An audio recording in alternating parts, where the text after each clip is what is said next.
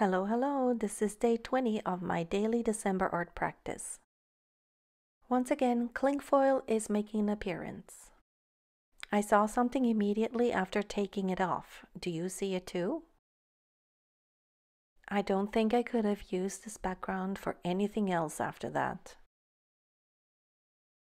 Like I said before, this doesn't always happen, but when it does, I jump at the opportunity.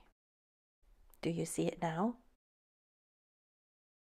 Once again, I use a corresponding marker to shade the background. And for a 3D effect, I'm giving it a shadow around it. Then I use some clean water to smooth the background back out. Simple dots to finish it off, and that's all I chose to do for this one. Thanks for being here, and I'll see you tomorrow.